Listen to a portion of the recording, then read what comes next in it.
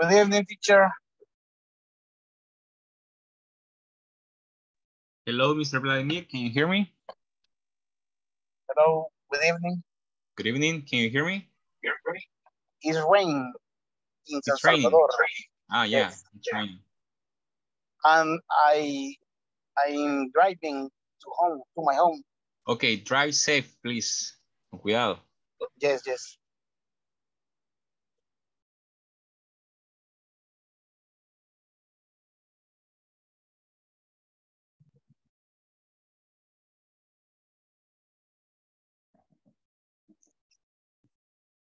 Okay.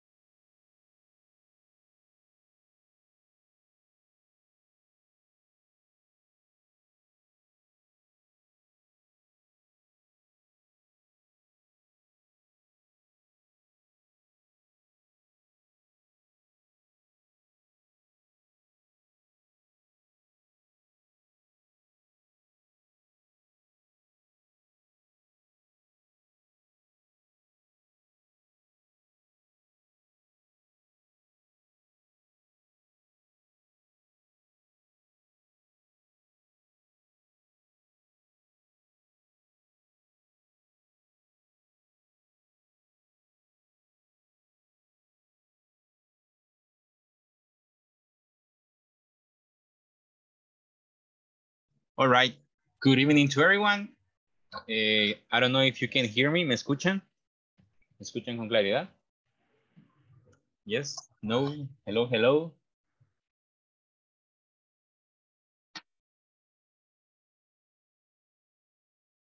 Hello, can you hear me? Yes, teacher. Fuerte y claro. Excelente, muchas gracias.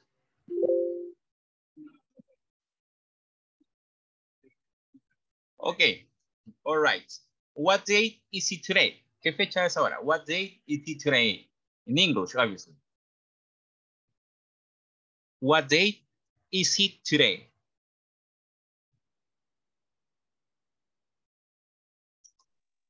Today is Tuesday, August 9th, Excellent. 2022. Excellent. Today is Tuesday, 9 August, all right, 2022. Excellent.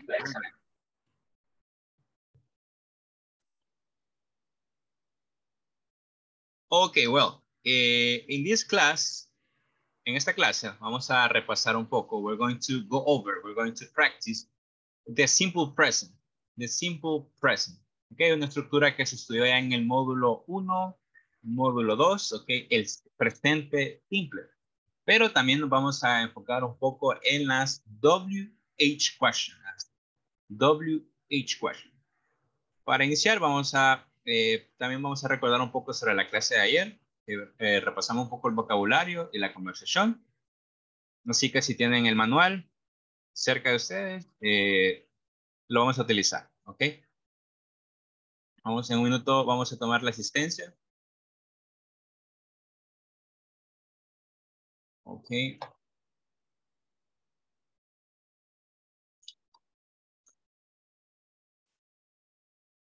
Okay.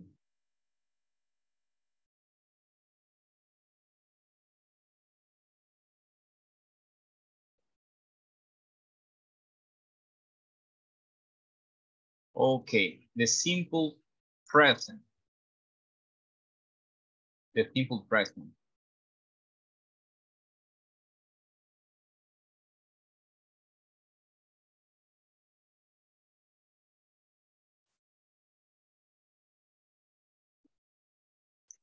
Ok, bueno, vamos a ir repasando un poco el presente simple. Antes que, mientras los demás compañeros van ingresando a la clase de este día. Just give me a second.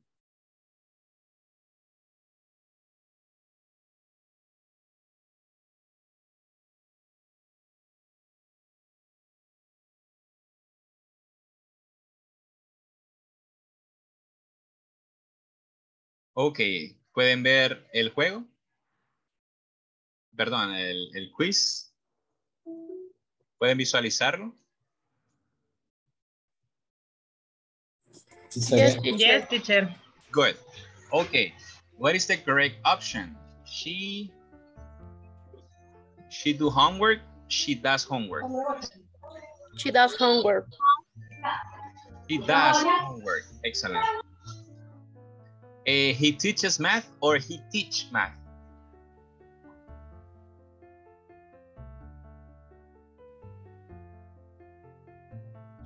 He teaches math. He teaches math. Excellent.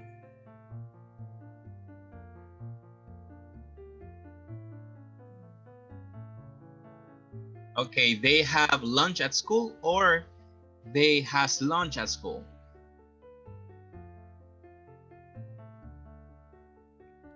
Letter A. Letter They A, have lunch at school. they have lunch at school. Perfect, very good. She watches cartoons or he watched cartoons? She watches cartoon. A. A, she watches. Excellent. Okay, it live in Paris or I live in Paris?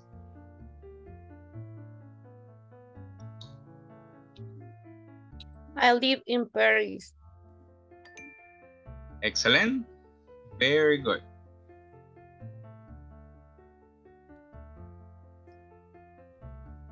They go to the hospital or they go to school, sorry. Look at the image. Miren la imagen. Look at the image.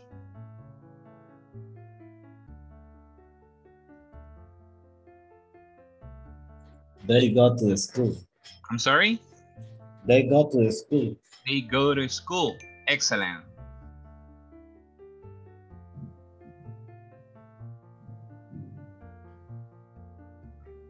Okay. He get up at 7 or she gets up? It gets I'm sorry? Miss Xiomara? B. B. She gets. Exactly. Perfect. Veamos. They play tennis or they plays tennis?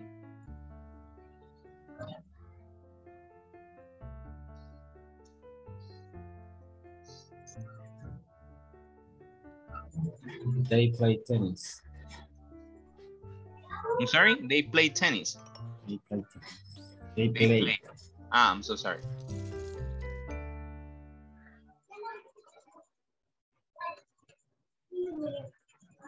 Ok, bueno, vamos a practicar otro ejercicio con el presente simple, ok, ya que es un tema que vamos a repasar ahora, ok, la estructura, cómo está compuesto, ok, solo denme un segundito.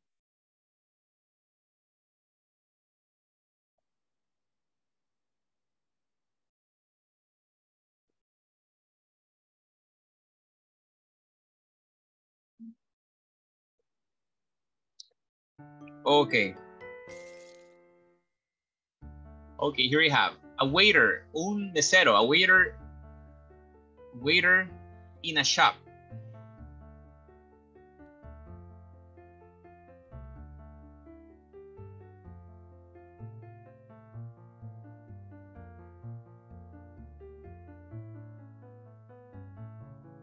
Is it a waiter works? A waiter A waiter work in a Doesn't work. Doesn't work. Sí, miren, sí. Doesn't work. doesn't work. Okay. doesn't work, exactly. Doesn't work in a shop. Okay.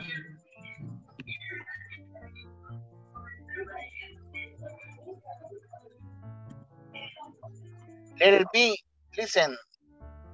Listen to the radio. Letter B. Excellent. We listen to the radio. A teacher Works. works. Excellent. Works in a school. She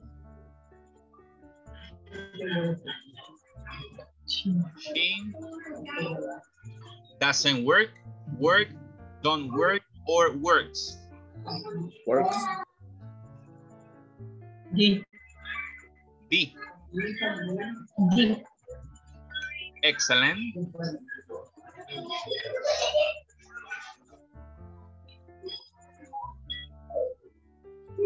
Okay. Farmer, builder, doctor, or teacher works on a building site. Builder. Builder. Excellent, mister.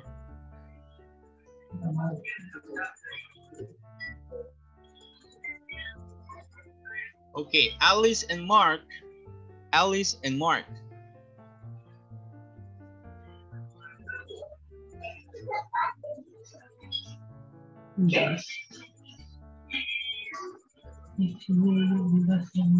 It's negative.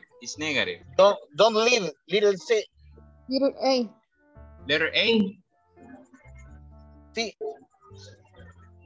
C. Yes. Excellent. Don't live in London.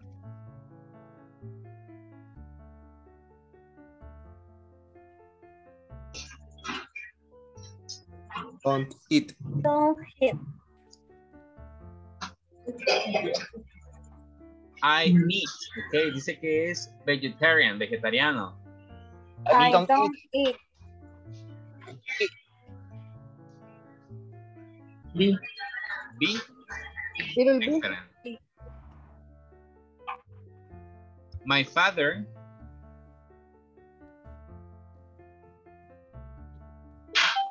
Sí.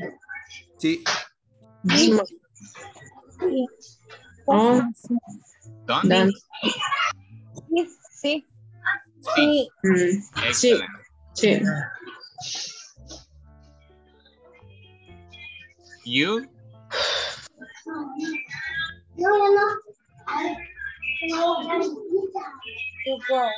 Goes. Okay. You go to the cinema, you play the cinema, you go to the cinema, or you play to the cinema. You go. You go. Goes. You goes. Go. Go. No, letter A. Go. Excellent. A. Good. Excellent. Good job. Muy bien. Estamos en todas. Ok, ahora vamos a tomar la asistencia. I'm gonna start taking the attendance list. Ok. Y hoy vamos a tomar martes 9. Ok. Tuesday. Tuesday. Ok. Let's start. Miss Serrano Durán. Brian Alexander. Castro Santana. Present, teacher. Thank you. Rodríguez Díaz. I am here, teacher. Thank you, Mr. Hernández Melgar.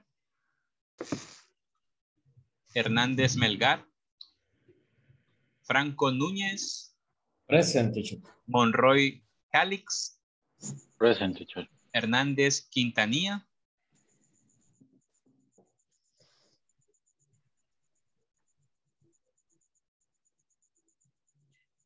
Simple y muy profunda.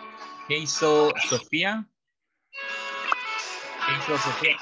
Dios me bendijo cuando te... Ok, Pineda Castro. Present, teacher. Thank you. Parrilla García. Present, teacher. Thank you. Alfaro de Canales. Present, teacher. Hernández Carvajal. Hernández Carvajal. López Montes. Present, teacher. Thank you, Mr. Neftali García. Present, teacher. Thank you, Mr. Hernández Sotelo. Present, teacher. Peraza Sandoval. Present, teacher. Thank you. López Portillo. Present, teacher. Guillén Cruz. Present. Raimundo. Yancy Kelita Olivares Raimundo. Carpio Bonilla. Carpio Bonilla. Present. López Montalvo. Present, teacher. Amaya de Amaya. Amaya de Amaya. Teacher, ¿me escuchó? ¿Perdón? Me escuchó cuando dije Jenny Carpio. Sí, sí. Sí, sí. Muchas gracias. Ok. Bueno, vamos a ir al manual. Ok. Y recordarles que tenemos pendiente lo del speaking, la conversación, okay, o el speech de 1 minuto. Ok, ya vamos a tener tiempo para practicar. Ok. Sin embargo, vamos a recordar la conversación del día de ayer. Okay, the conversation we had yesterday. Conversation page. It is on page 21. Page 21. Okay, the conversation.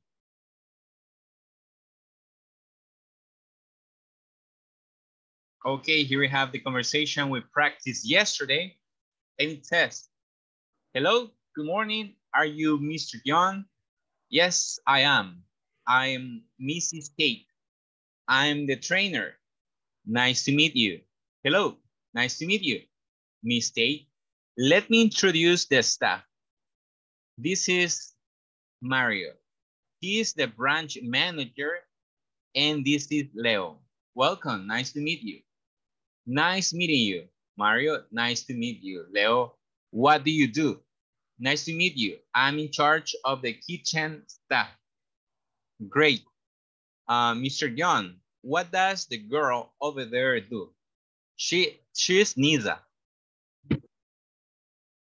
She's in charge of purchases. Ok, vamos a recordar el vocabulario. Ok, what is the meaning of introduce? Introduce.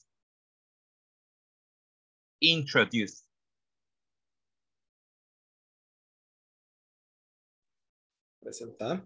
Exactly, presentar, ok, presentar. Por ejemplo, para decir me voy a presentar, decimos I'm going to introduce myself. Voy a presentarme. I'm going to introduce myself. O podemos decir que le va a presentar a su amigo. I'm going to introduce my friend. Ok, también tenemos la palabra, what is the meaning of staff? Do you remember the meaning of staff?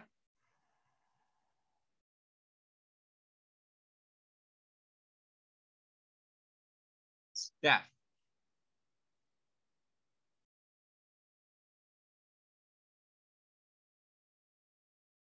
Do you remember the meaning of staff? The personnel of department.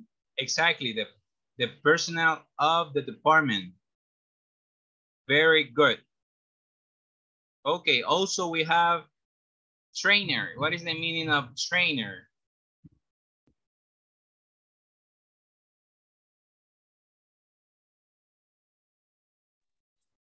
Entrenador o capacitador.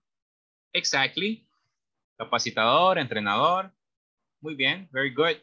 Okay. How about branch manager? Branch manager.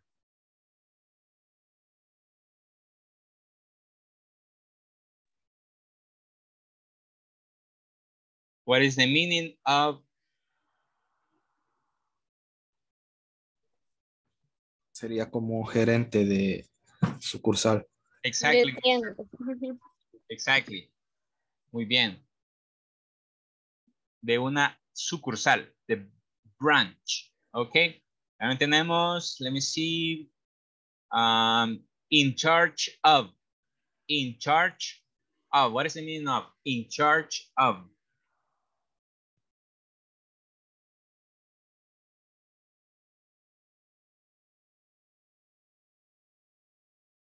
Encargado de. Exactly. Encargado de, a cargo de. Muy bien. In charge of. Very good. Very good. Veamos. Purchases. Purchases.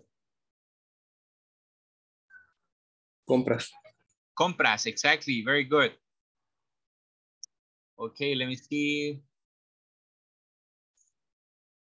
Okay, this. Nice to meet you. Por si alguien recuerda. What is the meaning of nice to meet you?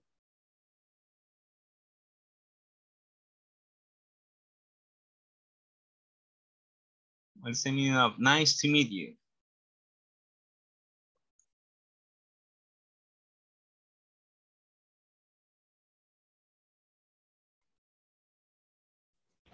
Gusto de conocerte.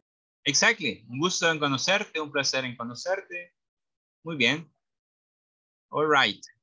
Ok, vamos a solicitar a ver, a Mr. Eduardo Franco, si nos ayuda iniciando la conversación. Y vamos a ver. Oh, Jesus. Ok, ¿qué tal Miss Sandra, si nos ayuda con la conversación? Okay. Hello, good morning. Are you Mr. Young? Yes, I am. I am Miss Tate. I am training. Nice to meet you. Hello, nice to meet you. Miss Tate, let me introduce the staff. This is Mario. He is the branch manager, and this is Leo. Welcome, nice to meet you. Nice meeting you. Mario, nice to meet you, Leo. What do you do? Nice to meet you. I am the charge of kitchen staff. Great. Oh, Mr. Joe, what does the girl over there do? She's Nisa. She's in charge of purchases.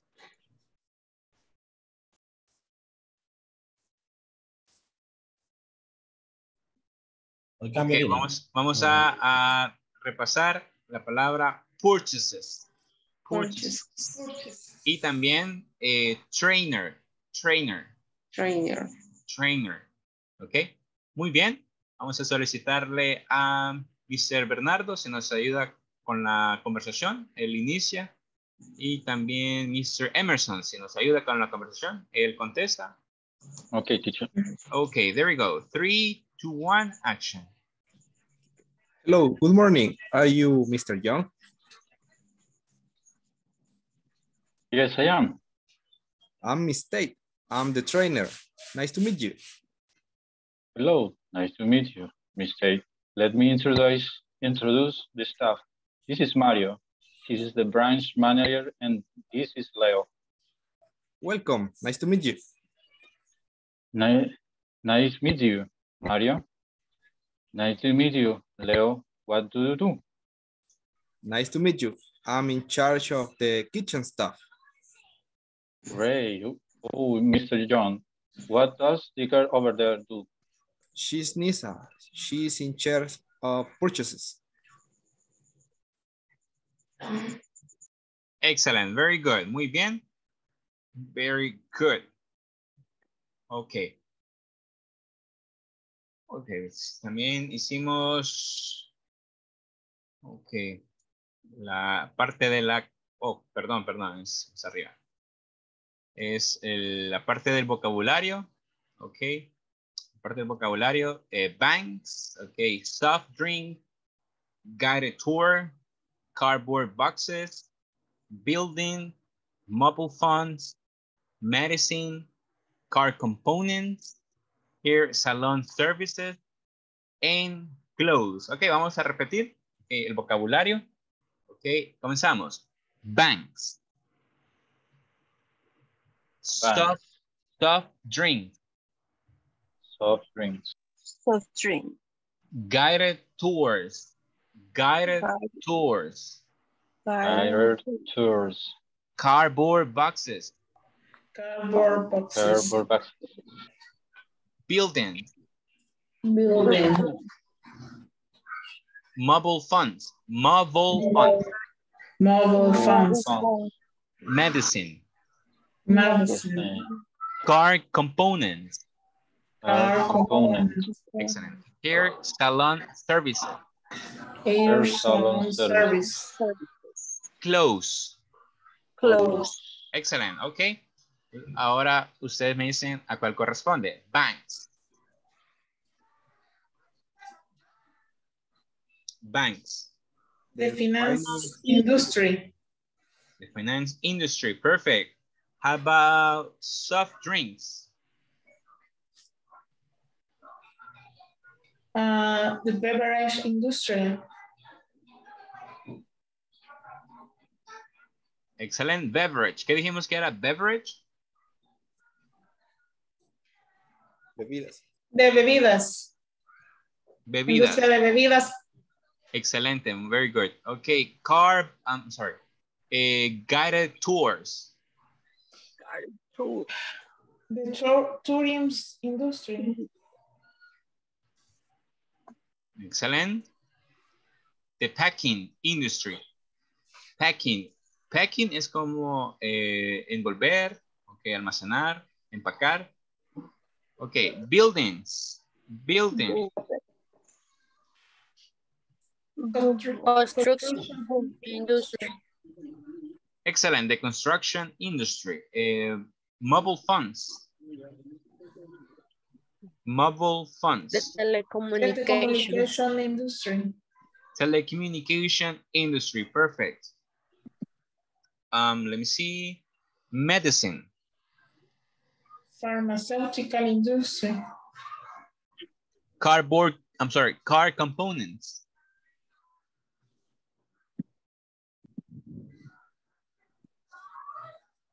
Automotive industry. Hair salon services. The beauty and personal car industry. Excellent. And hair salon services. The beauty and personal cars industry. Perfect. And the last one, clothes. The textile industry. Very good. Textile industry. Very good. Muy bien. Excelente. Ok. Ahora permítame un minuto. Okay.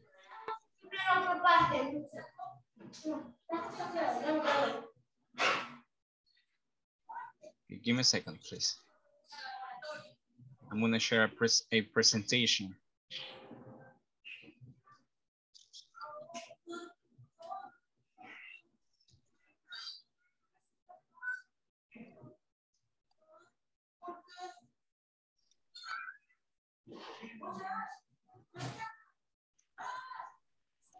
Ok, tenemos a qué industria pertenecen.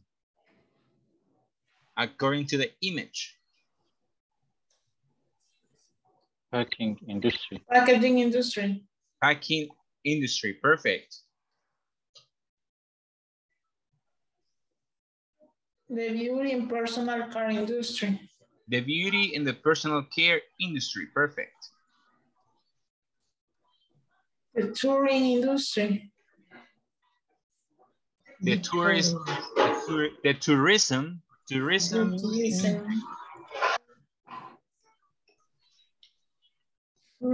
Beverage industry. Beverage industry, perfect.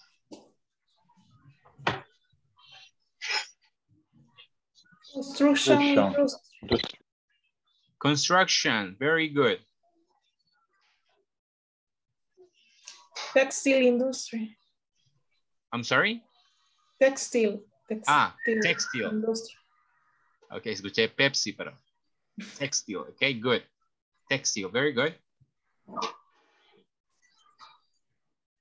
Automotive industry.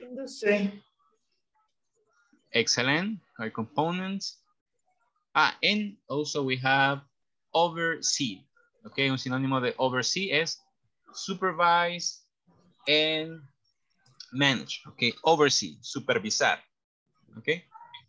Vamos a también a ver la palabra personal and personnel. O sea, la diferencia entre la palabra personal, como beauty personal, and personnel. Oh, está acá. Ok, personal. Ok, personal se refiere a algo individual. Ok, higiene personal, por ejemplo. Personal, individual. ¿Y qué se refiere a personal? Personal es el personal de trabajo, ¿okay? El staff, los colaboradores. Entonces, personal, que algo personal, algo individual. Y personnel es el staff, el grupo de personas, grupo de colaboradores, ¿ok? Personal, personal and personnel. ¿Ok? También tenemos otro ejemplo. The word personal is an adjective meaning individual or private. ¿Okay? La palabra personal es sus sinónimos pueden ser algo que muestre individualidad o algo privado. ¿Ok? Individual o privado. Por ejemplo, tenemos la oración. The store manager gave us personal attention. El gerente de la tienda nos dio una atención personal, individual o privada. Y la palabra personnel, the word personal refers to a group of people employed in the same work. La palabra personal se refiere a un grupo de personas que están empleadas en el mismo trabajo. Por ejemplo, management asked personnel to come to work 10 minutes earlier than last year. Okay, no sé si está clara la diferencia entre personal y personnel. Yes. Ok, bueno, solamente para hacer un recap, personal se refiere a algo individual, algo privado, y personnel es el grupo de personas que están empleadas en un trabajo. Okay. Personal and personal.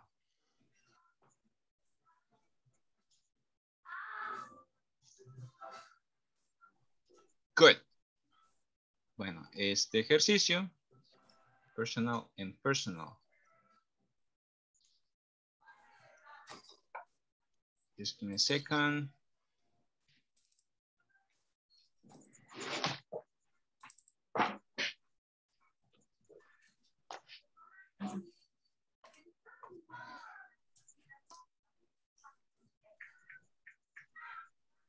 Ok, también pueden encontrar la información en la página 21. Okay, el uso de personnel and staff también.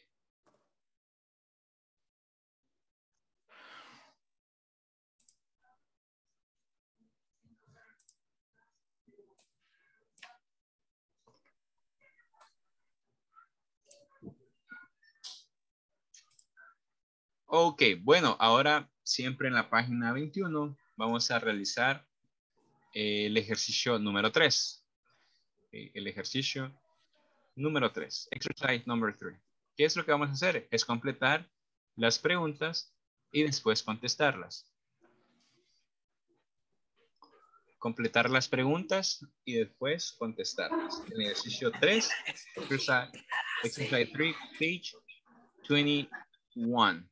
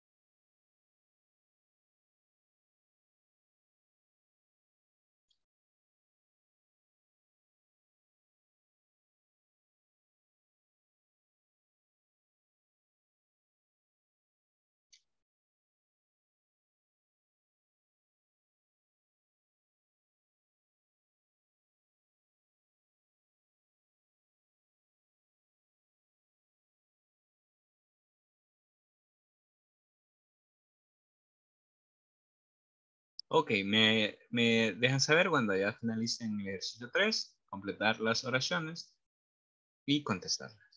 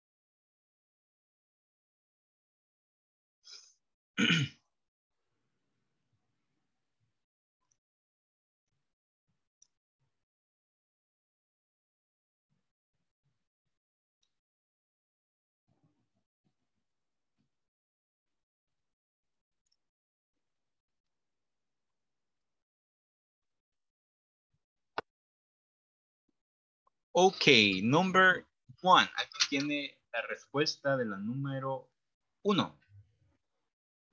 Number 1.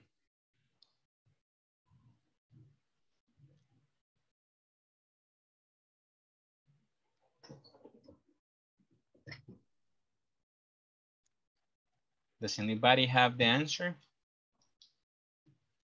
Mario is the branch manager. Ok. ¿Cómo podemos formular la pregunta? Para decir qué es lo que hace. What does Mario do? Ok. What does Mario do? Okay, ahí hay una confusión en dos tiempos gramaticales. Ok. Sería what does Mario. Does Mario do? Recordarle que tenemos preguntas con do or does y el uso va a depender del sujeto. Si es él, ella o neutral, he, she, it, vamos a utilizar does. Y si es you, they, we, vamos a utilizar do. Entonces, ¿qué hace Mario? What does Mario do? What does Mario do? Mario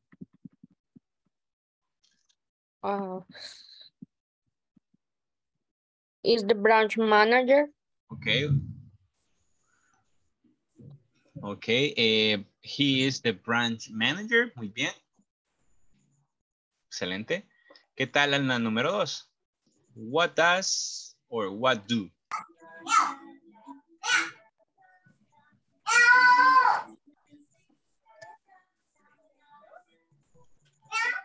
Sería what do, teacher, por el... Excelente. What do? You. What do you What do you do? Leo, ¿qué es lo que haces, Leo? ¿O a qué te dedicas, Leo? ¿De qué trabajas, Leo? Okay. What do you do? Un do, teacher, y porque hay dos do. El primero actúa como auxiliar y el segundo como verbo principal. Ok, ¿qué es lo que hace Leo? What do you do, Leo? Leo. Discharge. of the kitchen staff. Okay, excellent. He is in charge of the kitchen staff. Perfect. Thank you, Miss Enya, and thank you, Miss Sandra. Okay, what, Nisa?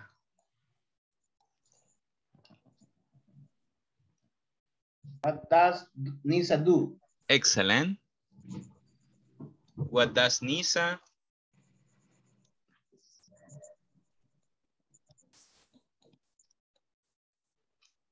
do? Perfect. What does Nisa do? Esa es la forma pregunta. What does Nisa do? ¿Qué es lo que hace Nisa o a qué se dedica Nisa? She is In charge of purchases. Excellent. He or she? She. She Nisa es mujer, is- ¿verdad? Yo también creo que es nombre femenino. She is in charge Of purchases. purchases. Purchases. Very good. Muy bien. Very good. Bueno, ahora recordarles la actividad, ok, del día de ayer que iniciamos con relación al minuto, relatando un evento, ok, por ejemplo, su última vacación o un evento en el pasado. Vamos a, les voy a dar un poquito de tiempo para que puedan practicar con sus compañeros la actividad. Después regresamos y realizamos la actividad oral. Okay, the speaking activity. Okay, here we go.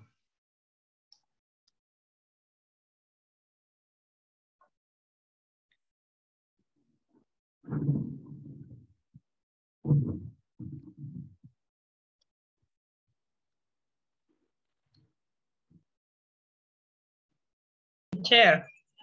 Dígame, Miss. Yo ayer no estuve y ¿qué voy a hacer? No sé lo que van a hacer. Ah, perdón. Lo que están haciendo es escribir acerca de su última vacación y relatarlo en al menos un minuto. Y si no sé cómo hacerlo. Puede auxiliarse de algún diccionario, de Google, del traductor, no hay problema. Un minuto, dice. Sí, un minuto. Ok.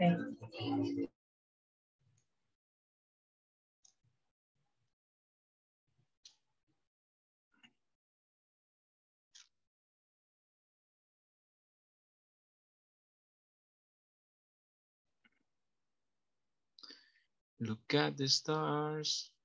Look how they shine for you. And all the things you do. And it was all yellow.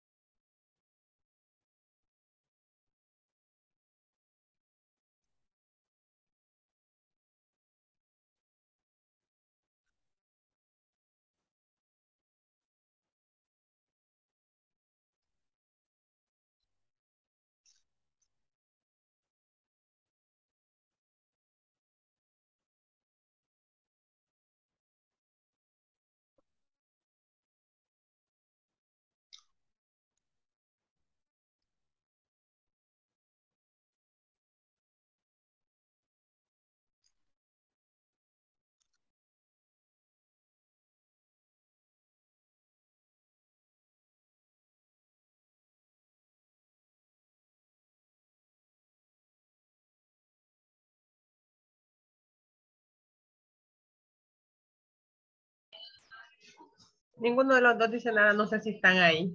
Hola, hola, hola. Hola, hola.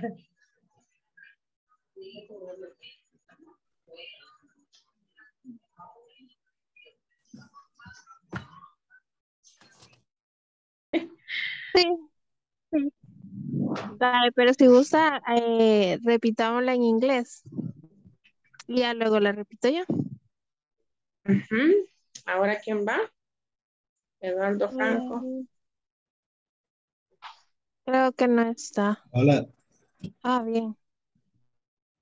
Bien. Yo no puedo escribir mucho, pero solo lo que puse fue en on my last vacation, I went to visit my family in New York City. I went to see the Statue of the Liberty. I also walked in the street of Times Square with my family, eat meat in the yard. Is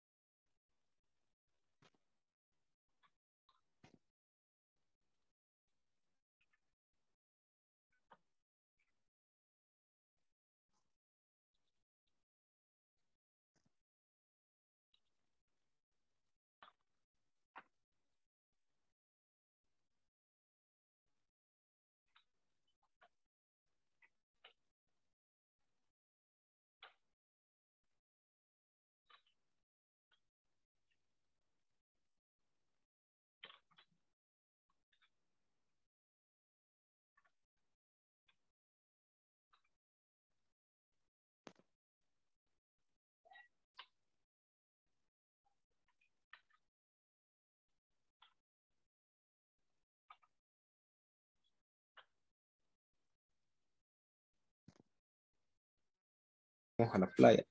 Compramos pescado frito para el almuerzo y nadamos hasta que el sol se escondió en el horizonte. Fuimos de vuelta a casa en la noche. Ok, creo que es mi turno. Sí. On my vacation, my vacation, we went with my family to Las Puntillas beach, the Hotel Bahía del Sol. We enjoy a lot of time together. We dance loudly and had a lot of quality. Que en mis vacaciones fuimos con mi familia a la playa, a Las Puntillas, al Hotel Bahía del Sol y disfrutamos mucho tiempo juntos, bailamos, reímos y tuvimos mucho tiempo de calidad. En resumido. Ok. Ustedes hicieron el minuto, creo que voy a agregar más. Que termine de ver mi serie favorita.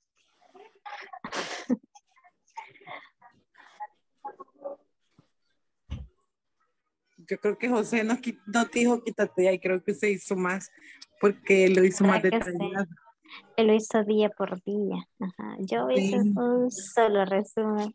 ¿Qué pasa? Que en el trabajo estaba ahí medio, anoche hice algo, pero en el trabajo estuve medio agregando. Sí.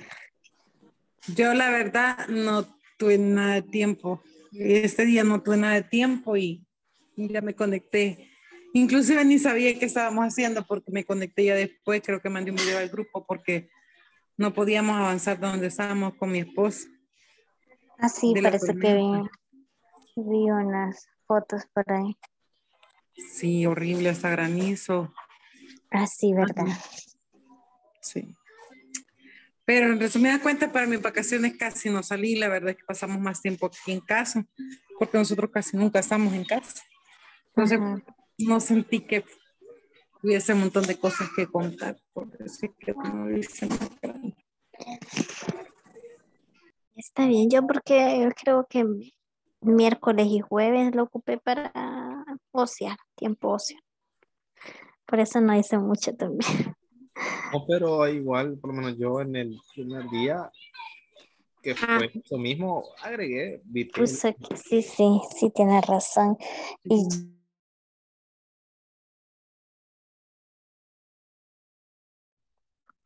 The code on Tuesday. And Vaya, Tuesday. hoy voy de nuevo a ver si logro. On Tuesday. ¿Le agregó? Sí, vaya. Tómeme el tiempo. Ahorita, espérame. Voy a poner con un cronómetro. Quiero ver. Ya. Vale. My name is Enya. On my last vacation, I visited my family. I went to the amusement park with my friends. We visited the countryside and could go ate grilled corn. And the fire, I ate Spanish churros, choco bananos. I got on the bumper cars with my daughter and my friends. We enjoyed the whole night until they were already closing. 48. Ya casi. Pero sí, ya. Pues tómame a mí. Vaya. Pues. Vaya, espérame. En August. 48.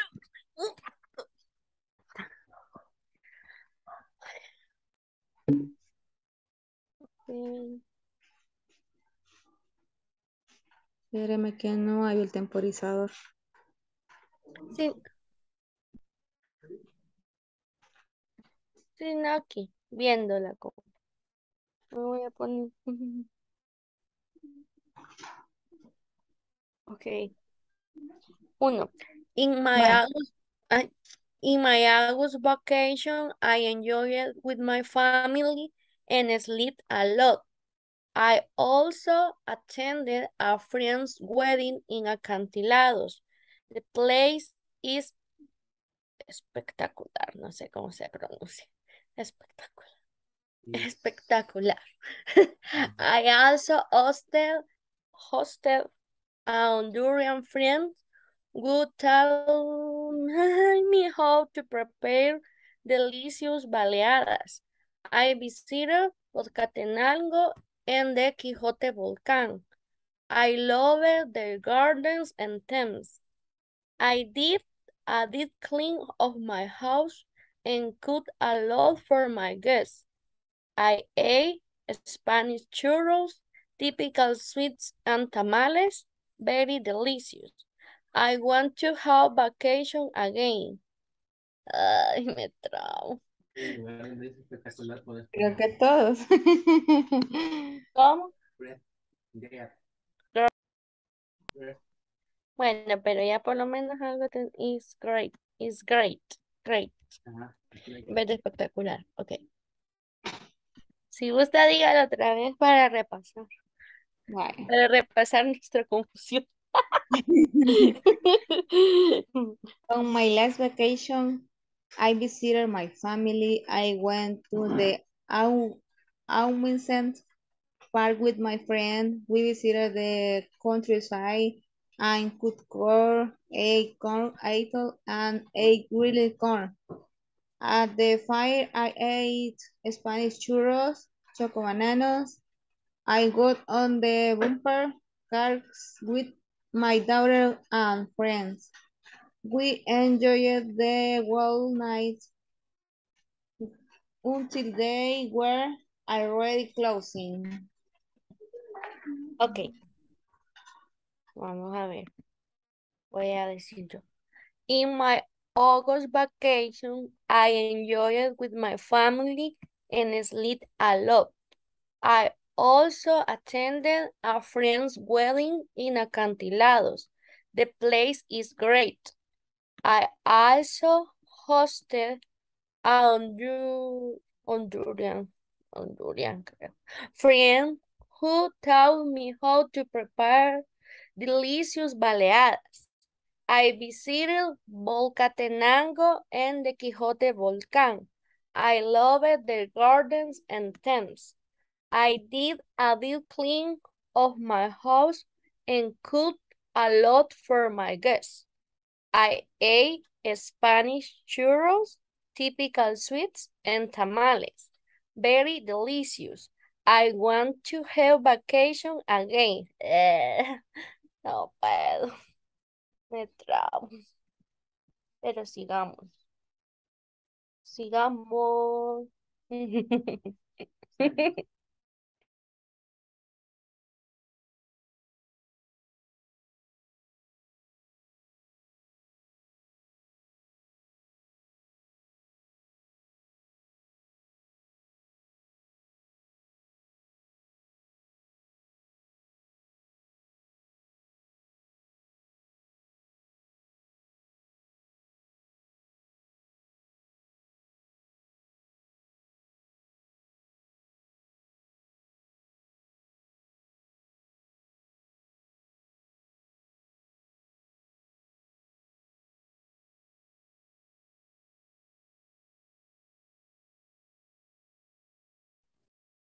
Ya hizo su historia, Imelda.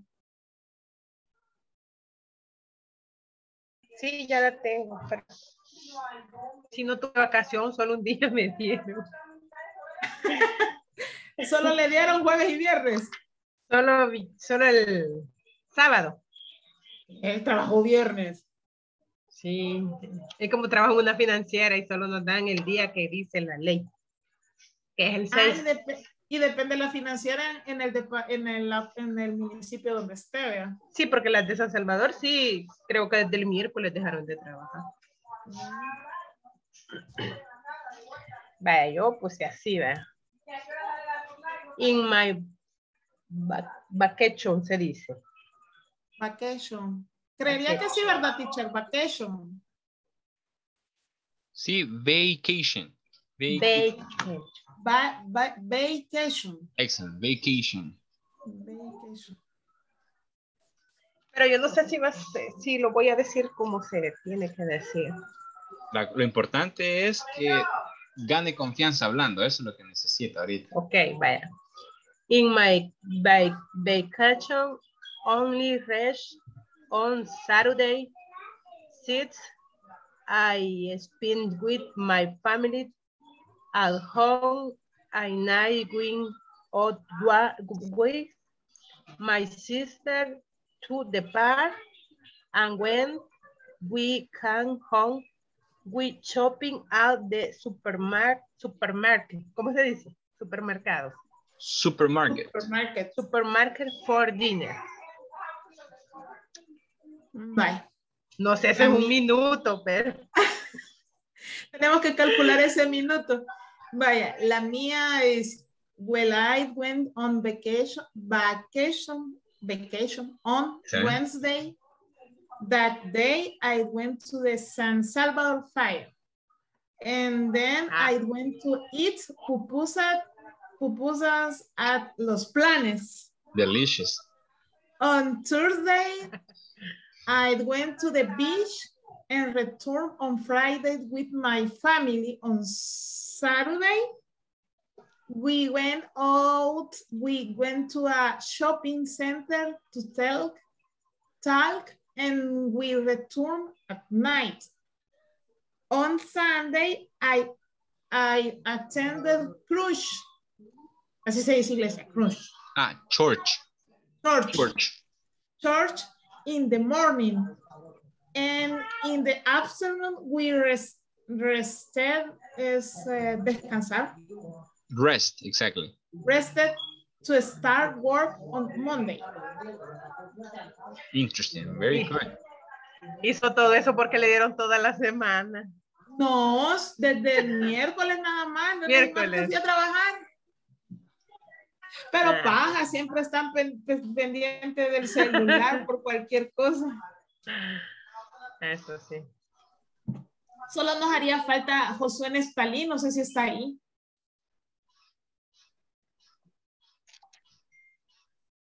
Yo creo que no. No dice nada. BECAS.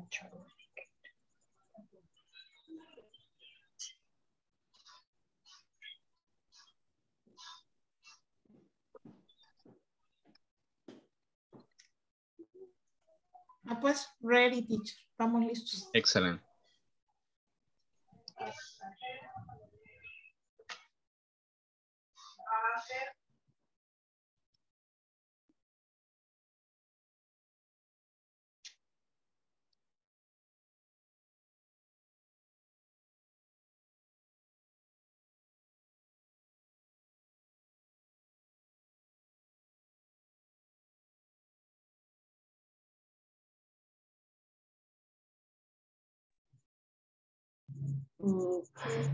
Nos mandaron otro grupo.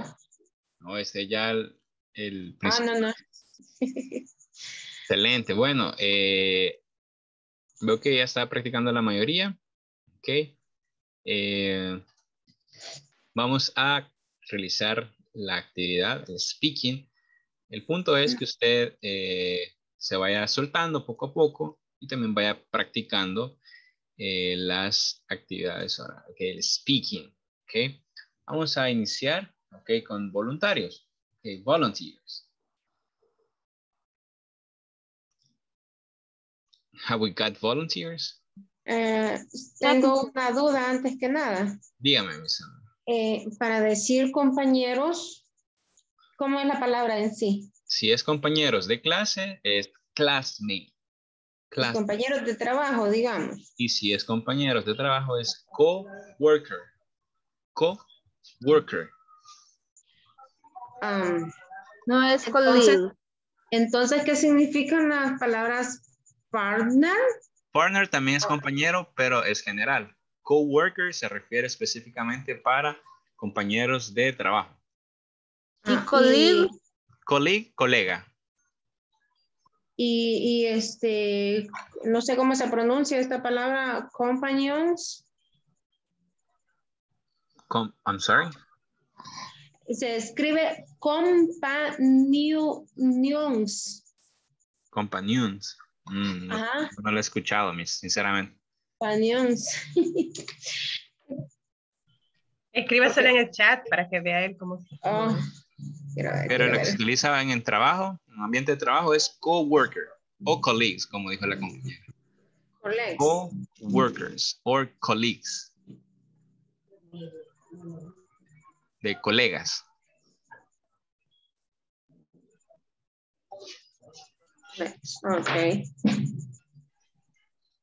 Ok, bueno, vamos a dar inicio. No sé si existen algún voluntario. Vladimir. Mr. Vladimir. Ok, good. Vamos a iniciar. Se me indica cuando ya esté listo. I am ready. Ok, let's start. Hello, good evening. My name is Vladimir Rodriguez. I work at the Crown Plaza Hotel San Salvador. And during the past vacation, I had to work every day because we are improving the largest room we have. The air conditioning is being changed, also the electrical installation and the carpet. In this project, the lighting system will be automated and controlled by a tablet or cell phone. Finish. Yes. Ok, muy bien, excelente. Alrededor de 35 segundos. Muy bien, mister. Excelente. Ok.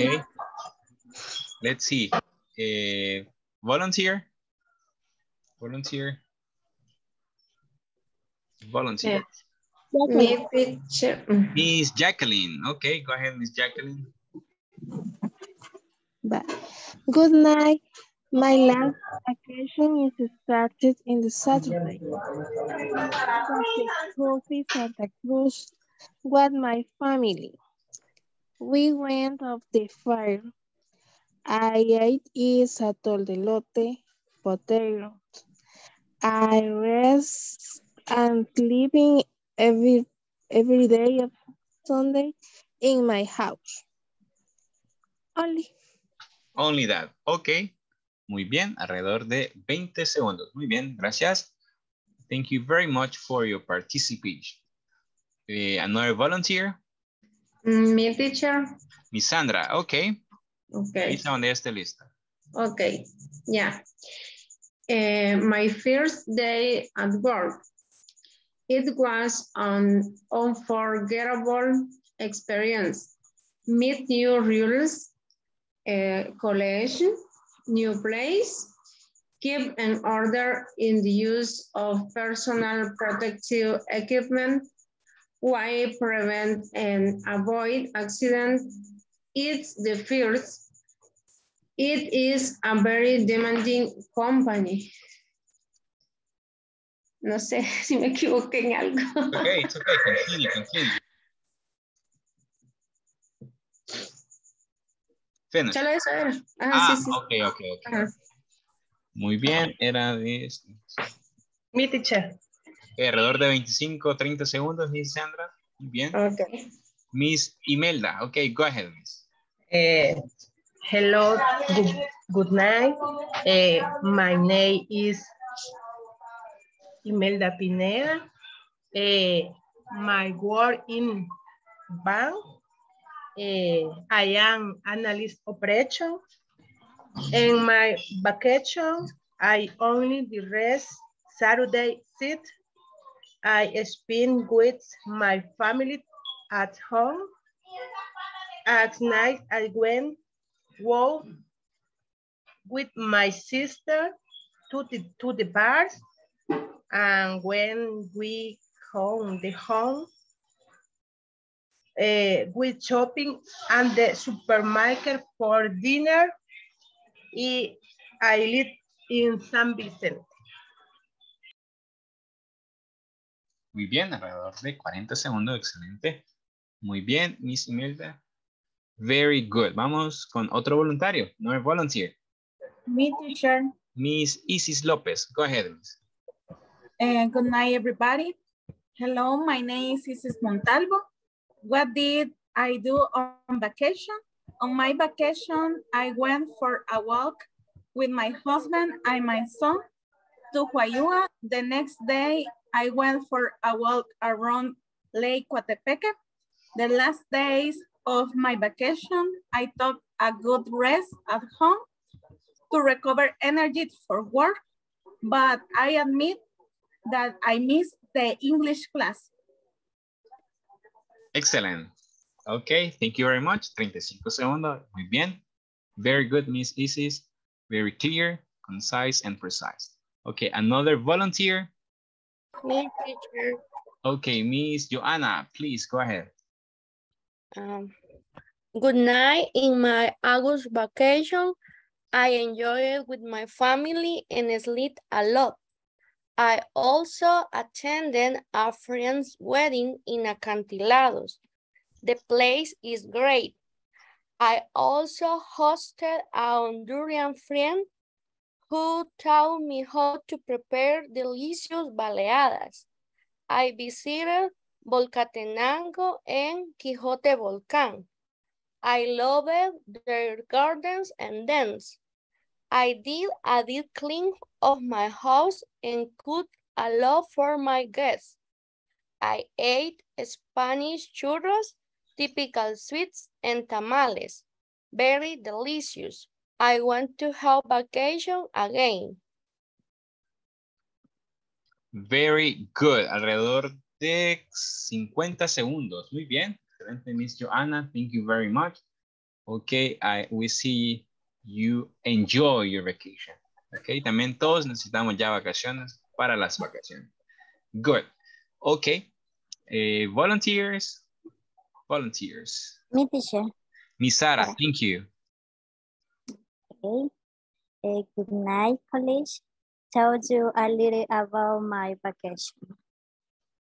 My last vacation was the longest since I started working because I rested 5 days and traveled to see new tourist place with my family. Rest and sleep a lot during the vacation. I watching TV and finish watching my favorite series. I also went out to have fun with my best friend, and on the last day of rest, we cooked fried fish with my family. Excelente tiempo. Muy bien, Miss Sara. Good job. Perfect. Excelente. Okay, another volunteer. Miss Hazel, go ahead. Hi guys, good night. On my vacation, we went with my family to Garcia's Beach and the Hotel Bahia El Sol, and we enjoyed a lot of time together. We danced a lot and had a lot of quality time.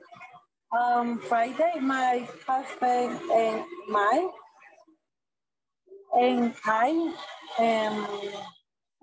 cooked tortilla soup and taco for ice cream.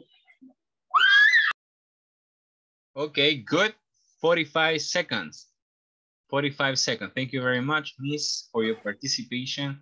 We appreciate, okay, Miss Hazel, 45 seconds. Very good, good time. Another volunteer.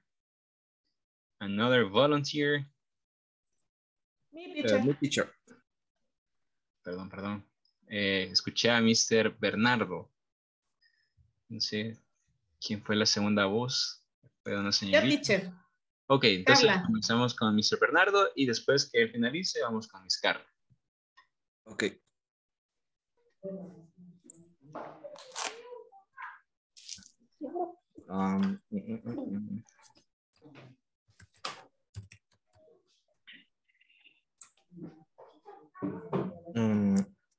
Good evening.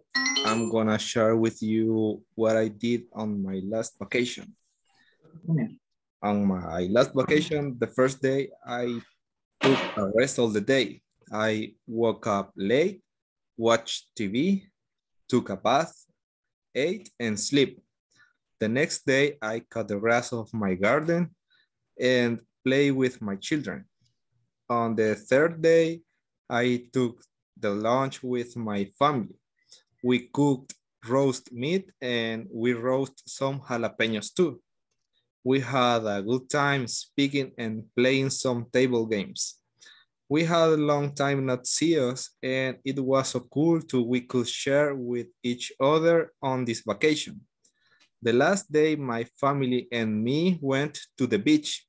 We bought fried fish for the lunch and we swam until the sun hit in the horizon. We went back home at night. Just that. Excellent. Very good. Un minuto con un segundo. Excellent. Very good, Mr. Very good. Ok. Incluyó bastantes verbos en pasado. Muy bien. Excelente. Ok. Very good. Okay. Now, Miss Carla. Thank you, Miss Carla. Good afternoon. Well, I went on vacation on Wednesday. That day I went to the San Salvador Fire and then I went to eat pupusas at Los Planes. On Thursday, I went to the beach and returned on Friday with my family. On Saturday, we went to a shopping center to tell and we returned at night. On Sunday, I attended church in the morning and in the afternoon, we reset to start work on Monday. Very good. Muy bien. Excelente. Ok, alrededor de 35 segundos. Muy bien, excelente. Miss Carla. Very good. Ok, excelente. Vamos a ver. Tenemos más voluntarios. Another volunteer. Another volunteer. Mr. Eduardo, thank you, Mr. Hi, good evening, everyone. On my last vacation, I went to visit my brothers in New York. They celebrate my birthday. They took me to see the Statue of Liberty. We went to eat at a restaurant. So walked a lot, but it was fun. All that was 10 days ago. I tried to practice my English. I couldn't. It's very hard. Thank you. Finish? Finish. Thank you, Mr. Eduardo. Okay. Next time you will practice more. Va a practicar más. Ok. Excelente. Ok. 40 segundos. Muy bien. Gracias por su participación. Ok. More volunteers. More volunteers.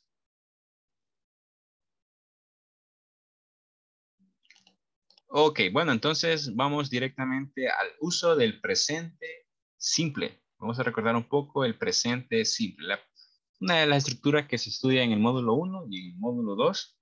Ok, vamos a repasar el presente simple. Ok, ¿cómo está compuesto el presente simple en su forma afirmativa? Ok. Está compuesto por el sujeto más la forma infinitiva del verbo. Cuando se refiere a infinitiva o forma base, se refiere a que el verbo no tiene ninguna conjugación. No se ha agregado nada, no se ha modificado nada. Por ejemplo, play, la forma infinita o base del verbo play es play.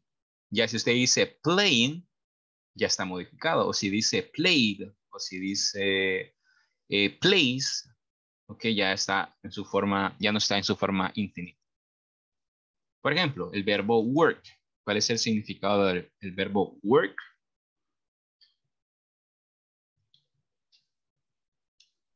Trabajo. Trabajar, muy bien. El verbo work, la acción, ok. Entonces tenemos diferentes sujetos. En inglés, por ejemplo, tenemos yo, tú, nosotros, etcétera, etcétera. Entonces tenemos I, you, we, you, they, he, she, and it. Tenemos 2 veces you porque you se puede utilizar para tú o para ustedes. Entonces, en los casos de los pronombres con I, you, we, you, and they, el verbo se va a colocar en su forma infinita. Okay, no habrá ninguna modificación. I work, you work, we work, you work, they work. En el caso de cuando utilicemos los pronombres he, she, or it, que pertenecen a la tercera persona del singular, el verbo sufre una modificación. En este caso, vamos a agregar S o ES al final del verbo.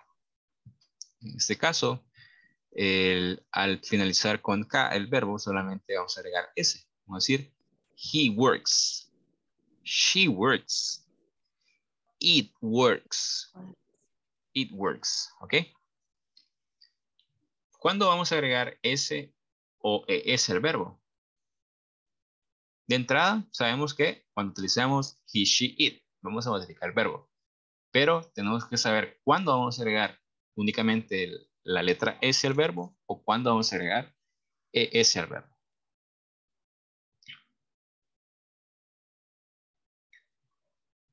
Ok, por ejemplo, la regla general, únicamente a la mayoría de verbos, agregándole S. Reads.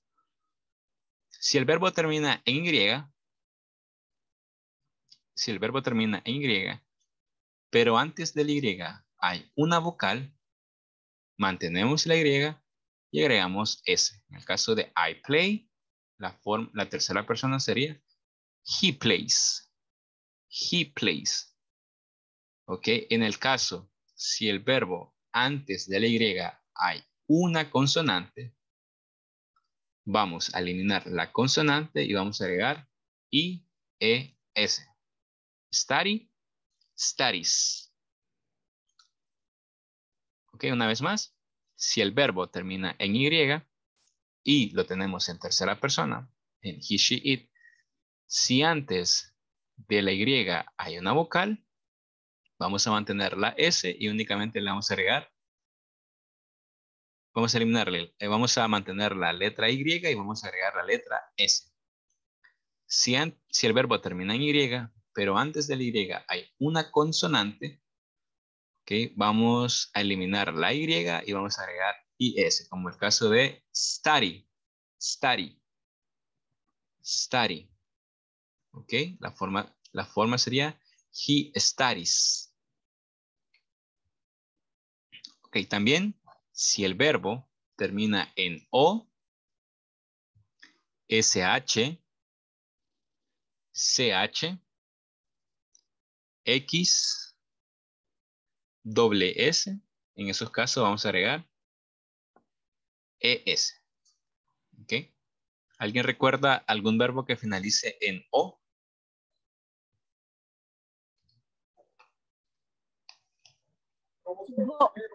Go. Perfect. Sería goes. I go, he goes. El verbo que termina en SH, en este caso sería wash. ¿Qué sería?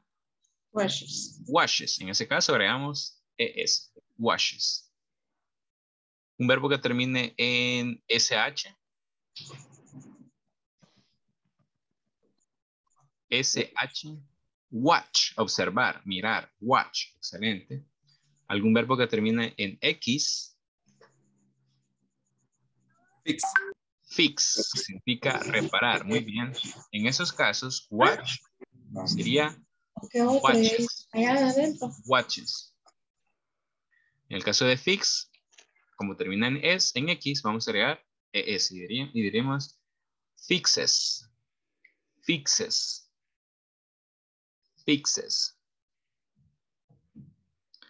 Ok, si termina en doble S sería kisses. Kisses. Kisses. Ok, ¿cuáles son las terminaciones? Son O, SH, CH, X, doble S. En esos casos vamos a agregar ES al verbo en las terceras personas. Ok, en la forma afirmativa. Los usos. Usualmente se utiliza el presente simple para hablar o acerca de actividades que usualmente hacemos. Por ejemplo, I go to school every day. I go to work every day. Okay. Rutinas diarias.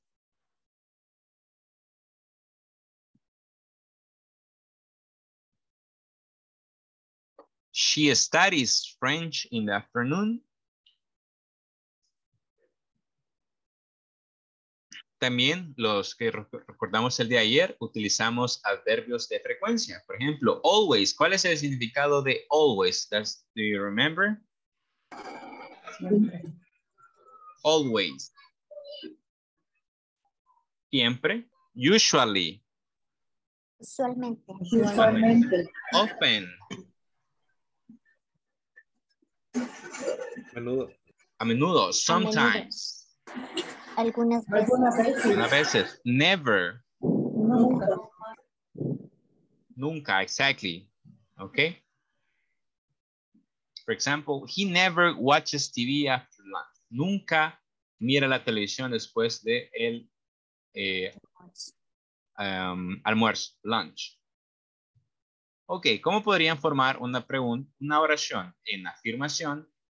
Una oración en afirmación utilizando el sujeto he y el verbo go en the present perfect.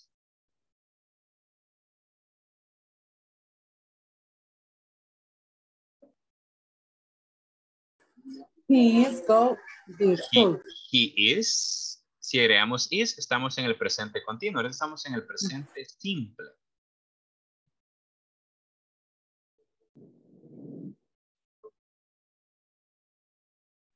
En el presente simple únicamente está acompañado el sujeto más el verbo. Sería ahí, he goes. I'm sorry? Sería ahí, he goes to school. Okay, he goes. Goes. Goes to school. To school. Excelente. ¿Por qué agregamos ES y no únicamente la letra S al verbo? Por la terminación. Por la Excelente. terminación en vocal. Excelente. ¿Por qué termina en O? O. Very good. Now make a sentence using el subject they más el verbo eat.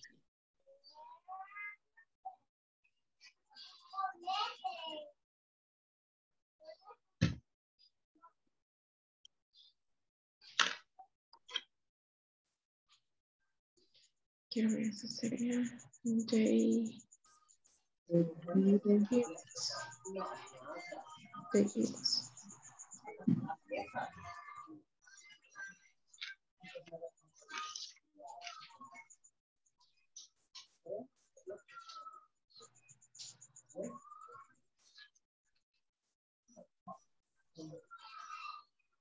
¿Cómo sería la oración en presente simple con el pronombre they y el verbo eat?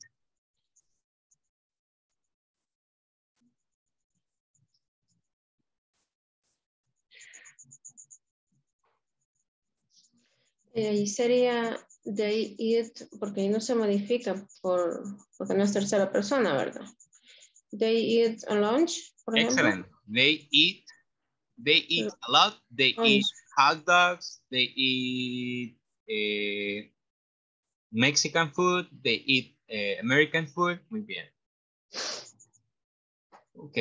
El pronombre she más el verbo serve.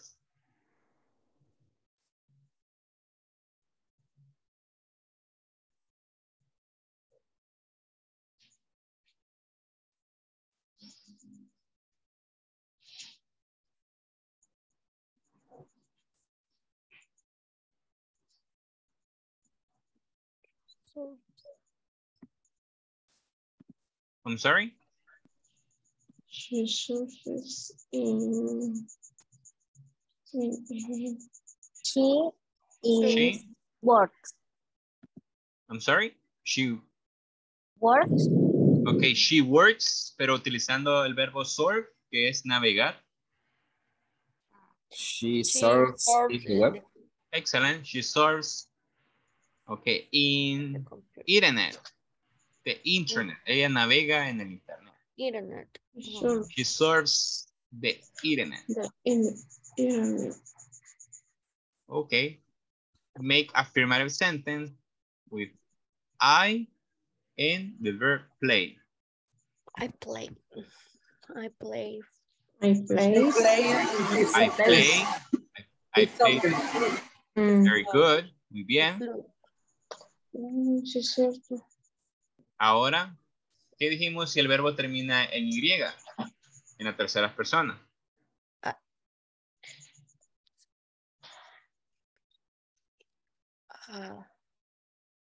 Se cambia la Y por I y se agrega S. Excelente. Y antes de la Y y consonante, eliminamos la Y y agregamos IES. Por ejemplo, sería she cries. She cries. Muy bien. Miss Hazel. Muy bien. Thank you, Mr. Bernardo.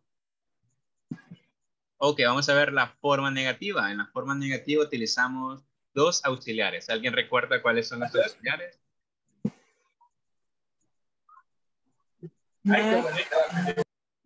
Do it doesn't. Don't.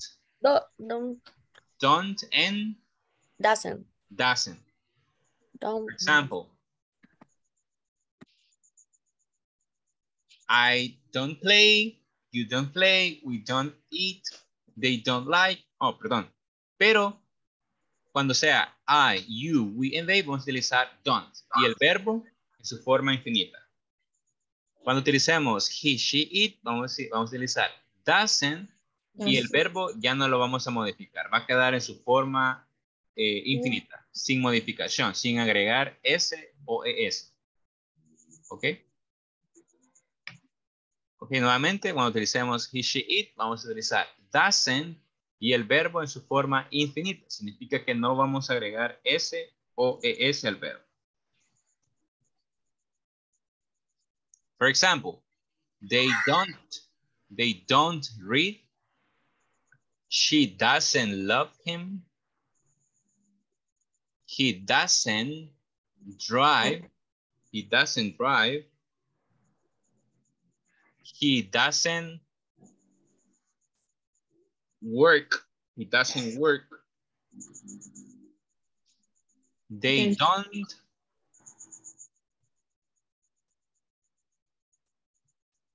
don't sing.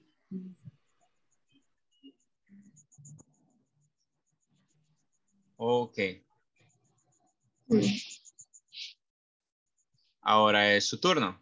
¿Cómo sería la número 1? Dave es negación. They living. They doesn't live in Madrid. Dave doesn't.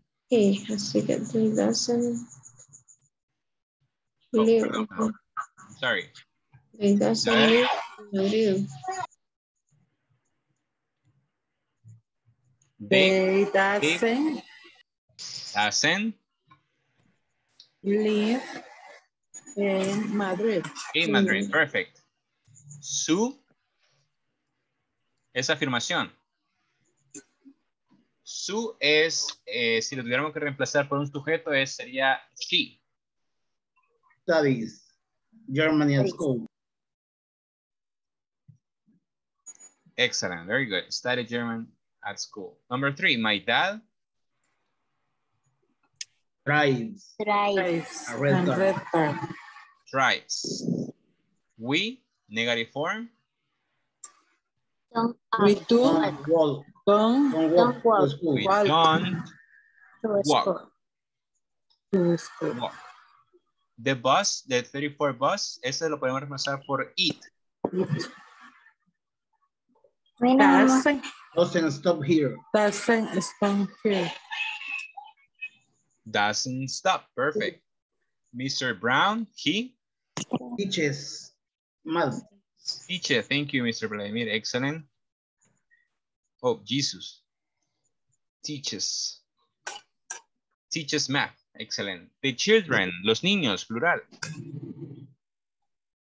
Play football. Play football.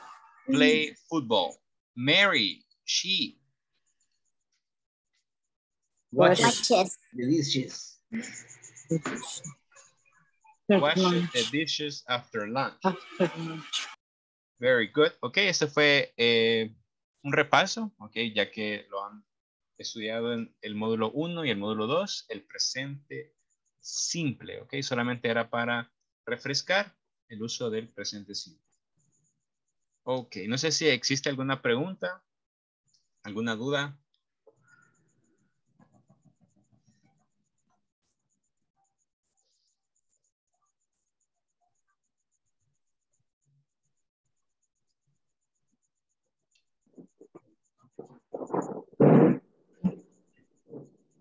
Ok, well, let's continue. Vamos a ir, ok, vamos a ir al manual.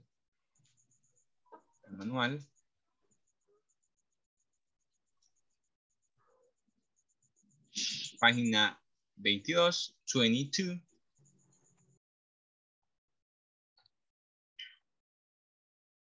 ¿Y qué es lo que vamos a hacer?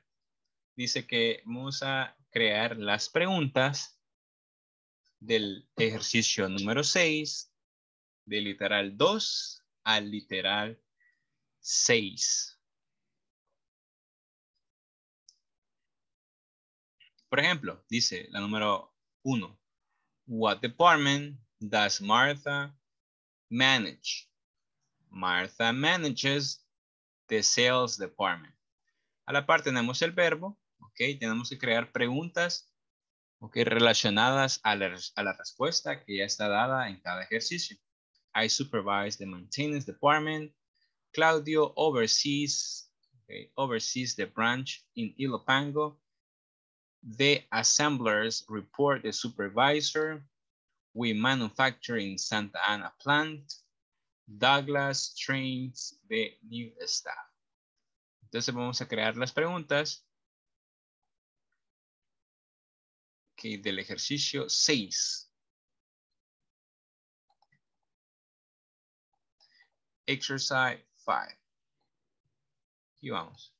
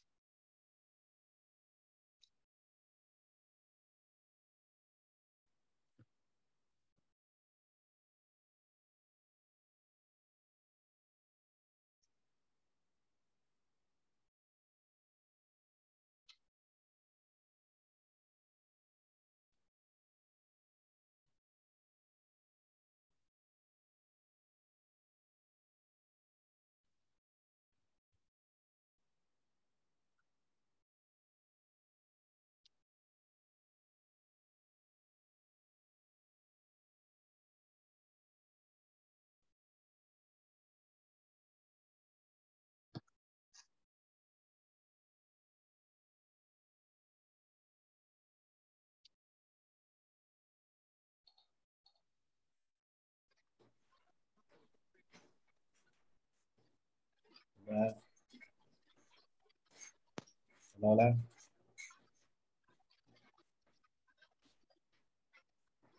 Hola.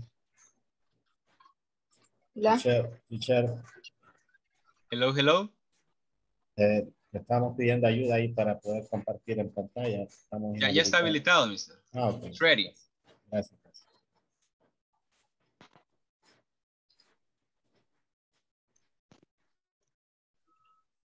Ajá. De ahí dice, who do you report to? Ajá. Que sería la 4. Ajá. La 5 sería, where does your company manufacturing? Y la otra sería, what do you do? Así la entiendo. Por eso le digo, vea que tiene lógica lo que le digo, de que como que fuera como que vamos a ir como ubicándolo. Esa, la teacher. Hello. Que le digo yo a ella que en el 5, en la actividad 5, pareciera que como que fueran las preguntas. Las preguntas de las 6. que están en las, que se necesitan poner en las 6. Solo que es como de ubicarla. Sí, y también poner atención al pronombre, ¿verdad? Pero sí, son bastante parecidas. Ya, ok. Pero en la segunda sí tendría que ser, what department do you supervise? Sí, esa es. Sí, porque él dice, I supervise the maintenance department. Exactly, miss. Tiene bastante razón. Sí, por eso le digo, es como que de no, ir entonces si es así, las preguntas están arriba en las 5. Están arriba, solo que de identificar cuál es, porque al menos la pregunta de... Porque vaya, en la siguiente en la 5, en la pregunta 5, si se fija en la respuesta sería de la 3, de la de abajo. No, sería la 4. Where does your company manufacturing? Y él contesta, we manufacturing in the Santa Ana plant. No, yo digo la 5, la pregunta 5 con la respuesta. Con la 3. Con Porque las tres. what Ajá. unit do you overs? Sí, yo creo que así es. Así es, solo de ir encontrándole, ¿verdad? Ajá, sí. Ajá. Excelente, muy bien. Ok. Hello. Ay, teacher. Estamos tratando de compartir pantalla. Bueno, los compañeros están tratando de compartir pantalla y no se puede. Traten ahora, porque estábamos en la sala 1 y ya estaban compartiendo. Ahí está. Uy, pero sale raro esto. Esto me sale raro. Gracias, teacher. Excelente. ¿Lo ven bien? Sí. Sí. Sí. Ese era el que estábamos haciendo.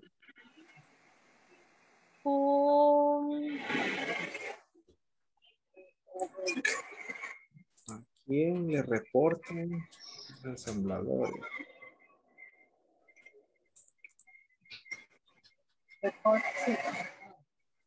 Who report? No. No, este es al revés. Who is the... Do. No. No, porque es de tercera persona. No. Mm, Es plural. es que Ah. se salta eso.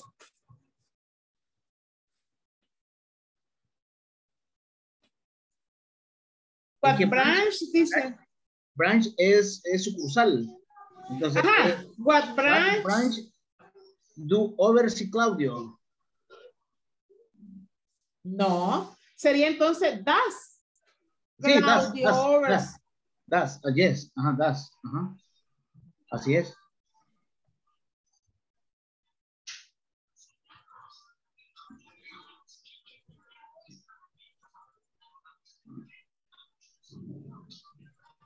Entonces la 4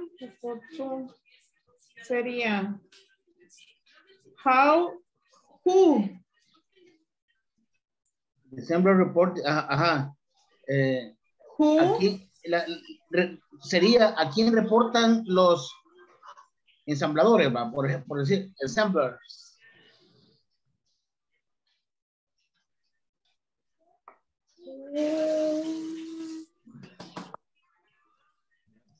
Pero ahí sí creería yo que sería who do you report to.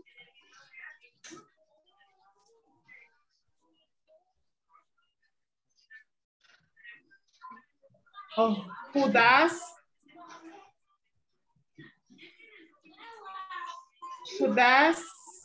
assembler report to. Los ensambladores reportan al supervisor, ¿va? Así dice, va. Ajá, entonces sería aquí reportan los ensambladores.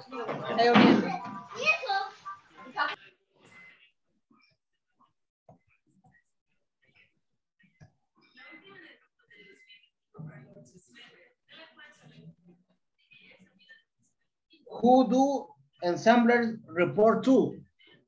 Who do. Pero es que en assembler es plural. Sí, pero es do.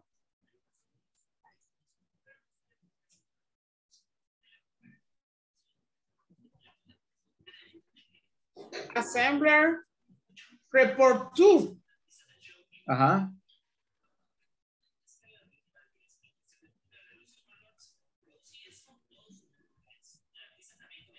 Manufacturing in the Santa Ana plant. Where does We manufacturing in the Santa Ana plant. Vaya.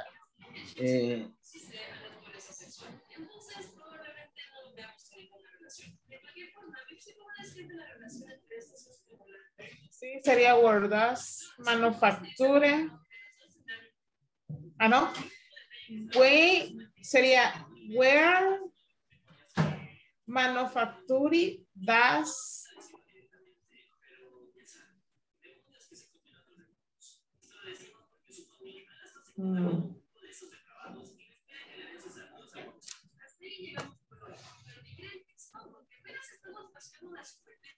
Porque ahí dice we manufacturing nosotros manufacturamos en Santa Ana. Entonces, podría ser, ¿dónde manufacturan las camisas, por ejemplo? Por ejemplo, ¿va? Y ellos dicen, nosotros manufacturamos en la planta de Santa Ana.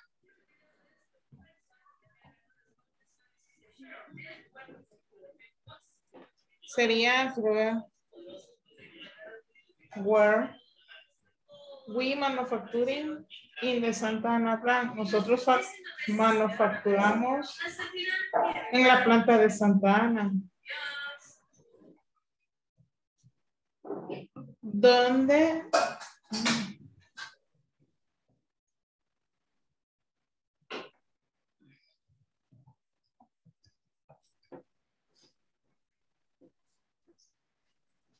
Vamos a ver. Podría ser, where do you manufacture your clothes?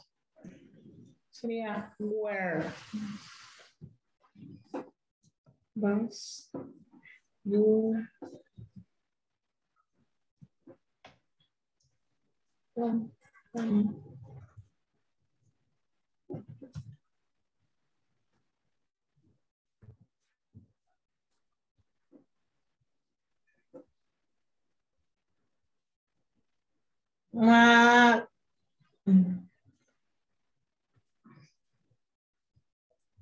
tendría que ser ¿dónde?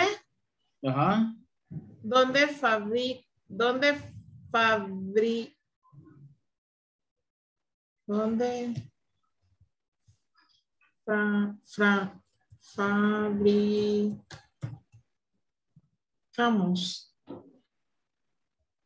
Sí, sería where does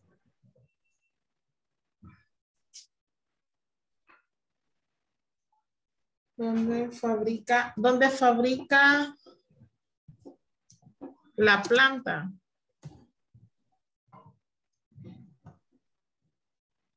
Where does yo le puse, no, yo le puse, where do you manufacture your clothes, por ejemplo, y la respuesta es, nosotros manufacturamos en la planta de Santa Ana.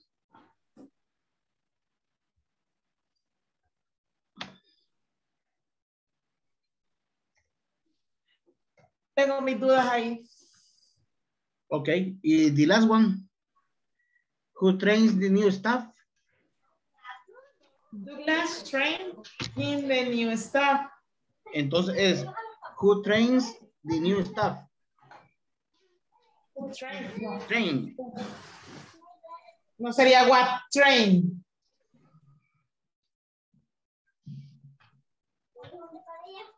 Ah, no, es, pero mire, tenemos el verbo do. Entonces, Douglas, what Douglas do you do? What Douglas you do? What do you do? What do you do? What Douglas you Sería, what does Douglas do? Do. What does Douglas do? Thank you, teacher. What Douglas do? What does Douglas do? En el caso de la pregunta 5, yo tengo dudas con Vladimir.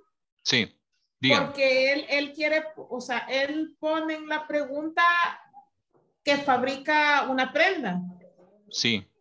Pero la cosa es que en la respuesta no menciona, o sea, según la lógica de las otras preguntas, no deberíamos de mencionar la prenda, ¿o sí? Es que ahí va a depender de su criterio, ¿verdad? Si él está colocando la prenda, está bien, ¿okay? No está mal. Sería, Mr., si me dice la question. Sí. Where do you manufacture your clothes? Ok, puede ser esa. Where do you manufacture your clothes? ¿A dónde realiza o elabora su ropa? Está bien, no hay ningún problema. ¿Su versión, Miss Sotelo? Es que para mí solo sería where does manufacturing, no, where does Manufacturing. Así le puse yo también. ¿Y cuál es el sujeto? Manufacturing plan. ¿Cuál sería el sujeto? Manufacturing.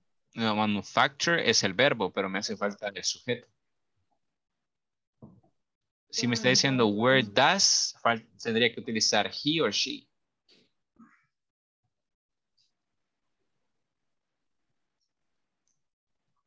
Por ejemplo, Es cierto, es cierto. Por ejemplo, usted quiere decir, ¿a dónde elaboramos la ropa? ¿A dónde manufacturamos? Puede ser, where do we manufacture? ¿A dónde la elaboramos? Where do we facture? Y la respuesta sería, we manufacture in Santa Ana plant. La elaboramos, nosotros la elaboramos en la planta de Santa Ana. Así simple, where do we? Where do we manufacture? Y también como Mr. Vladimir lo plantea, es una buena opción.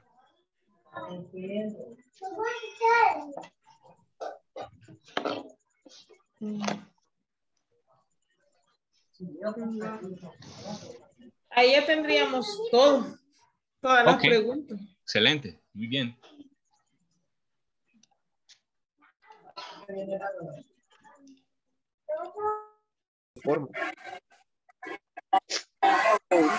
Quiere decir que si, por ejemplo, no podríamos poner en este caso el caso what do Douglas do.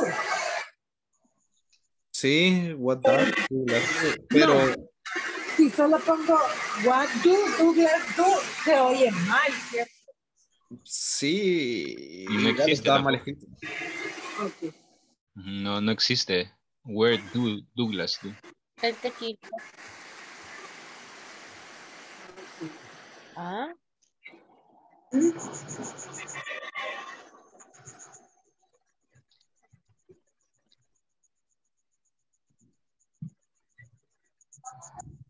Teacher, tenemos una pregunta. Con la 4 estará bien escrita.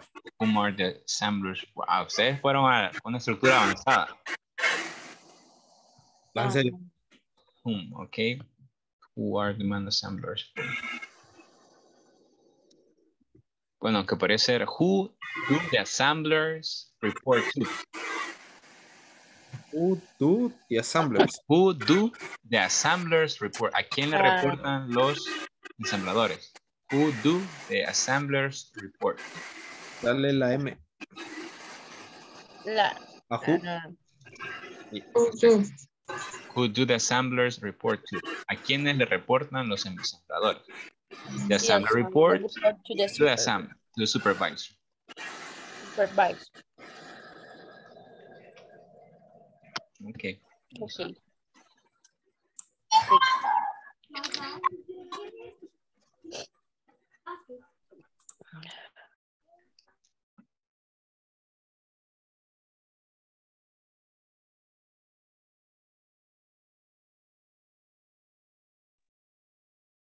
Ok, estamos nuevamente.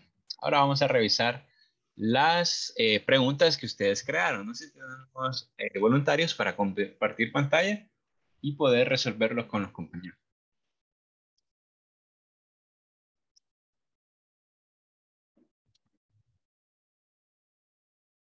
Okay, any volunteer? O comenzamos con la número 1.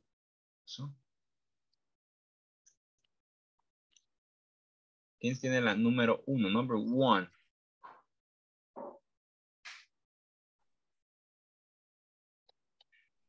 Pero la 1 ya estaba hecha.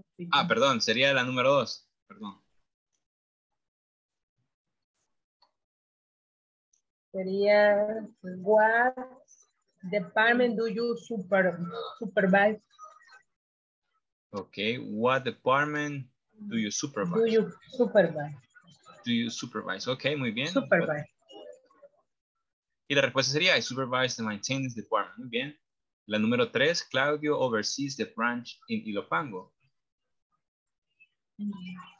What branch do you oversee? Excellent. What branch What branch oversee? do you oversee? O Ajá, también, oversee. Claudio oversees the branch in Ilopango. excelente. También podría ser otra opción. What does Claudio oversee? Puede ser otra opción, ¿verdad? What does Claudio oversee? Ok, la número 4, no sé si tenemos... Si alguien...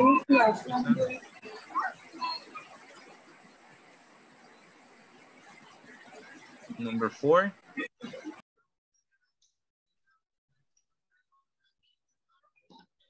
The assemblers report to the supervisor. Who do assembler report to? Who do the assemblers report to? Excellent. Okay. The assembler report to the supervisor. Supervisor. Excellent. Number 5, we manufacture in Santa Ana plant. Where do we manufacture? Perdón. Where do we manufacture? Excellent. Ok, muy bien. Ok, la number 6, Douglas trains the new staff. What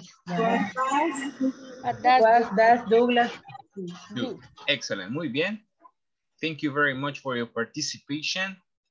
Muy bien, bueno, solamente recordarles la realización de las actividades en la plataforma y para la siguiente clase vamos a, bueno, traten de conseguir una lista de verbos, que al inicio del módulo, algunos ya la tenían, pero si no la ha conseguido, trate de conseguir una lista de verbos en inglés, porque vamos a practicar el pasado simple. El pasado simple requiere de verbos irregulares, los cuales hay que practicar bastante. Entonces, si tiene una lista de verbos, le va a servir en la siguiente clase. Vamos a ver el pasado simple.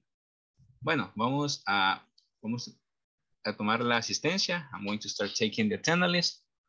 And here we go. Miss Serrano Durán. Jamie Pérez. Castro Santana. Rodríguez Díaz. Hernández Melgar. Franco Núñez. Present. Thank you. Monroy Calix. Hernández Quintanilla. Thank you. Pineda Castro. Present, teacher. Thank you, Miss. Parrilla García. Alfaro de Canales. Me, teacher. Thank you. Hernández Carvajal. López Montes. Present, teacher. Thank you, Mr. Neftalí García. Present, teacher. Thank you, Mr. Hernández Sotelo. Present, teacher. Peraza Sandoval. Present, teacher. López Portillo. Guillén Cruz. Yancy Quelita.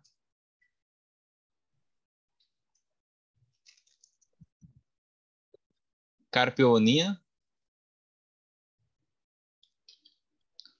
Alba Isis. Ellen Daniela.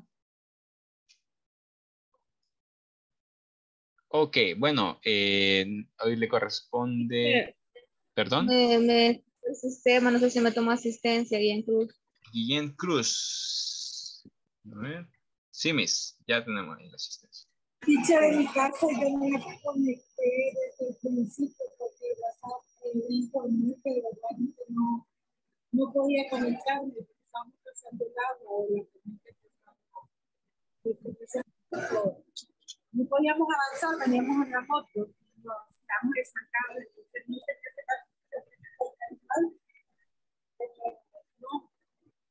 no le logro escuchar muy bien.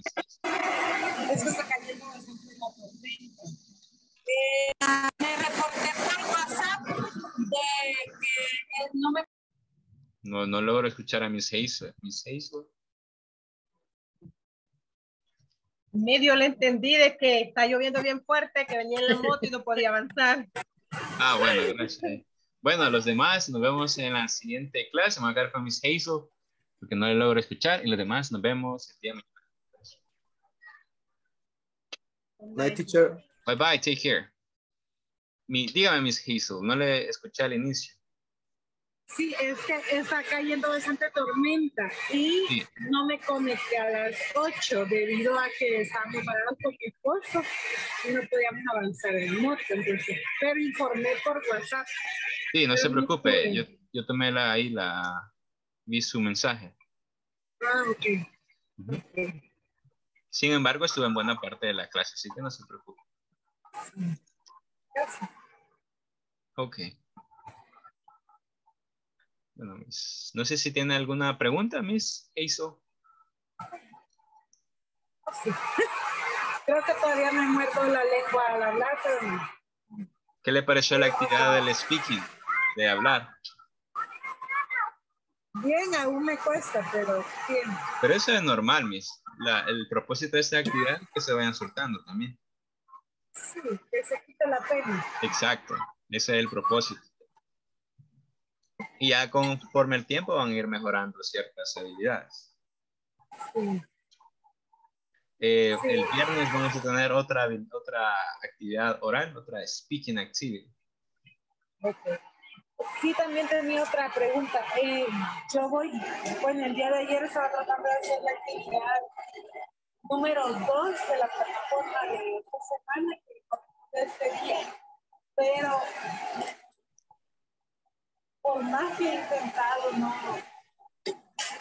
me sale bien.